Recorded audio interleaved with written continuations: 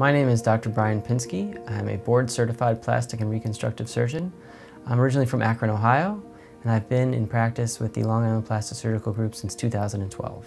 Breast reconstruction has been part of my practice really since the beginning. It was something that we focused on heavily in my residency training, and I've chosen to continue that in my practice since starting. When patients come in for consultations for breast reconstruction, they really have two basic choices to make in the beginning. The first choice is whether they want to pursue autologous reconstruction or breast reconstruction with their own tissue, or breast reconstruction using implants. And tissue expanders are part of the implant reconstructive process. At the time of the mastectomy, during the cancer surgery, or at a later date depending on the situation, essentially a tissue expander is placed into the chest pocket that's created from the mastectomy. Tissue expanders, this is a pretty classic example of a tissue expander. This one has a textured surface. Nowadays we use a lot with a smooth surface, but the actual composition of the expander is the same. It has an integrated port which sits below the skin. So through the skin, place a magnet on the patient's chest which helps us locate the position of the port. And then either, sometimes we'll even place a small amount of local anesthetic into the skin. Oftentimes that's not even needed after the mastectomy if the skin is a bit denervated from the surgery, so the patients don't really feel it. And the needle goes in directly into the port. The saline gets filled to how much we decide to do in any given visit, and the needle comes out and that's it. And they come back the next time and we repeat the process until the expander is fully expanded to the point that we're happy. There's really two different ways that a tissue expander can be placed. It can either be placed above or below the chest muscle. In this photograph here, the pectoralis or chest muscle is elevated and the muscle is extended with acellular dermal matrix, or basically cadaver skin, to cover the lower portion of the implant, and it's placed into the chest under the muscle. And then there's also a relatively newer technique which we use, which is pre-pectoral placement, where the implant is placed above the muscle. Essentially they're placed in the same position in the chest pocket. It's just how we've chosen to place it relative to the chest muscle for coverage of the implant. Placing the implants above the muscle, so doing a pre-pectoral reconstruction, has shown to have significantly less pain for the patients. You're really just stretching the skin and not stretching the muscle. There are times when an implant under the muscle is better given the situation, either depending on the skin quality or blood supply to the skin at the time of the mastectomy.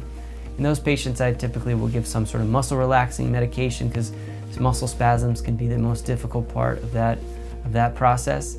But in general, it's very tolerable for the patients. The initial step of the tissue expansion process is the actual placement of the tissue expander at the time of surgery.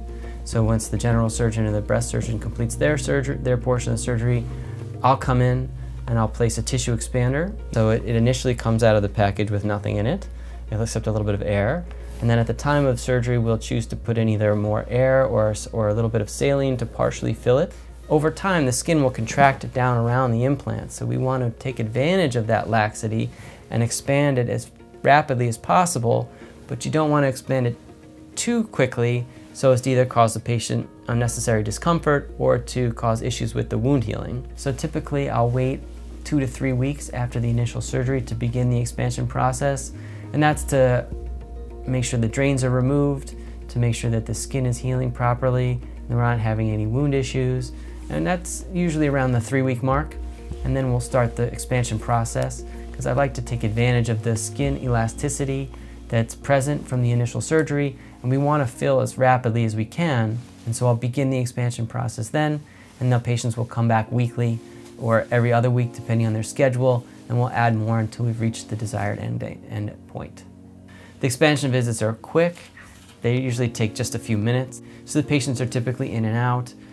So it doesn't take up a significant amount of their time in a given day. I try to minimize that, knowing that there is a certain amount of inconvenience with having to come back to the office multiple times. And we basically, there's two sort of endpoints. You can either reach the endpoint of the maximum fill volume of the expander, or you can reach the point where the patient is satisfied with the volume. So sometimes some patients say, you know what, I like this volume, this is where I want to be.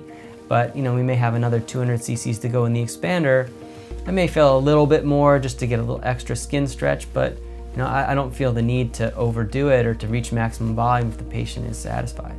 I wouldn't say that the expansion process is very painful for the patients. Most patients complain of a tight feeling, and that really depends on how much saline we choose to put in at each visit. So patients with a tighter skin envelope may experiencing more of that tight feeling, and that, in which case we may expand a little slower to accommodate that. So maybe I'll put in 50 cc's instead of 100 at each visit, or even less depending on how the patient feels. I don't want it to be overly uncomfortable for the patients, but we do want to achieve the end goal as soon as we can. So there is a balance. The risks for expansion are really similar to any other breast implant surgery. There's the risks of anesthesia with the initial surgery, which are really unavoidable.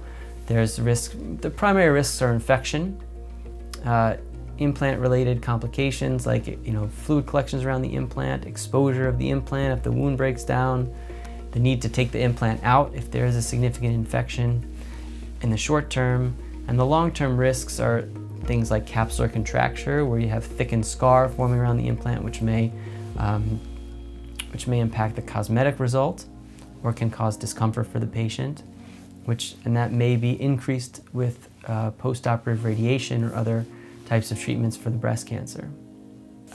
The typical patient has the expander placed at the time of surgery, time of the initial mastectomy. I'll see the patient for 1 or 2 weeks afterwards till the drains are out and to be sure that the wounds are healing well. We'll begin the expansion process, and that'll take about 2 to 3 months. Once the expansion process is complete, the expander is filled, it gets removed, and it gets replaced with a permanent implant. There are other options for reconstruction that are not simply silicone implants. There are saline implants, which have a similar outer shell but is filled with saline inside, so it has a little more of a feel of a water balloon and less of a soft, more natural feeling breast, but some patients do prefer it. And then nowadays there's a more modern multi-chambered saline implant, which is sort of a hybrid in between, which has more of the feel of a silicone implant but some of the safety profile factors of a saline implant.